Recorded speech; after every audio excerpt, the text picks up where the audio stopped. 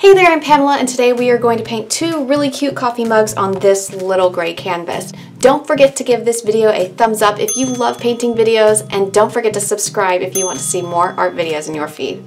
Alright, let's get started. Since I don't know what paint colors I want to use for the entire painting yet, since I haven't done the painting, what I'm going to do is I'm going to leave the paint colors that I end up using in the about section of this video, so you can pick the exact same colors that I use in the brands and everything, in case you really want to get the exact same results that I did.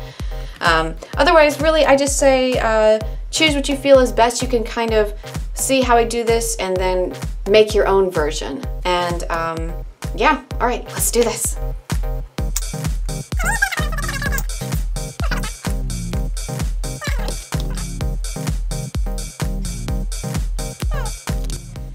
By the way, I didn't mention, if you're curious how I have a gray canvas, it's actually just a typical white canvas that I bought.